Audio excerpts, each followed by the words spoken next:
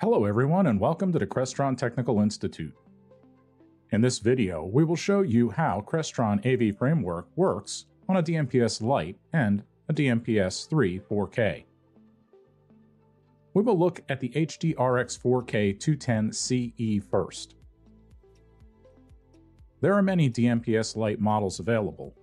For more information on a specific model, refer to the product page under Resources. First, let's log into the DMPS Lite. AV Framework functionality on the DMPS Lite includes basic functionality such as routing behavior and occupancy or sync-based power. To configure routing behavior, we'll go to the Routing menu. Here, you can disable or enable auto-routing. Under Inputs, we can configure our HDCP and EDID settings, as well as detecting whether or not video is being detected on the inputs. Notice what happens when we plug a source into the input. We can see the resolution the source is outputting.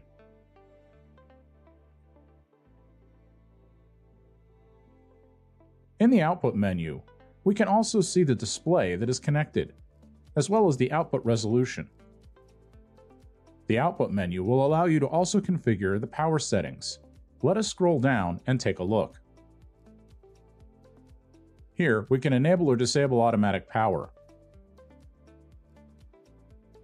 We can choose the timeout, whether to turn off the output completely, and what command we want to send to the display when the power off state is triggered.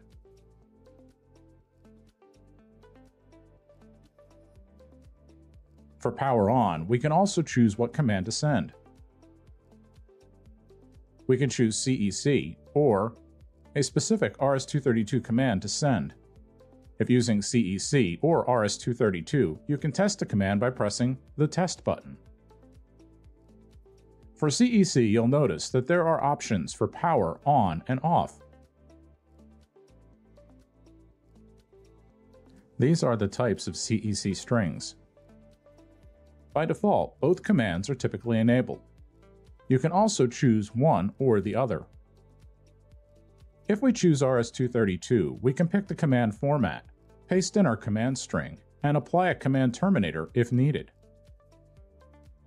We have now covered the standalone functionality of AV Framework running on a DMPS Lite without using a control system. Note, you can add this device into a dedicated AV Framework control system, and in that use case, the configuration would be in the web interface of the AV Framework compatible control system, such as the RMC4. Next, we will take a look at AV Framework running on a DMPS 3 4K. In this example, we are using a DMPS 3 4K 150C.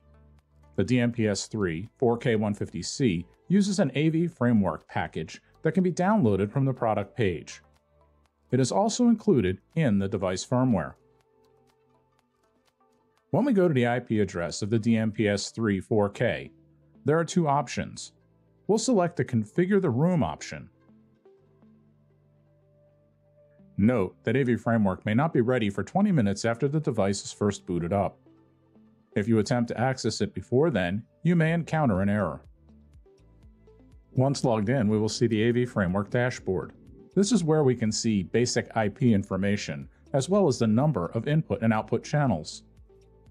If we scroll down, we can see the equipment list.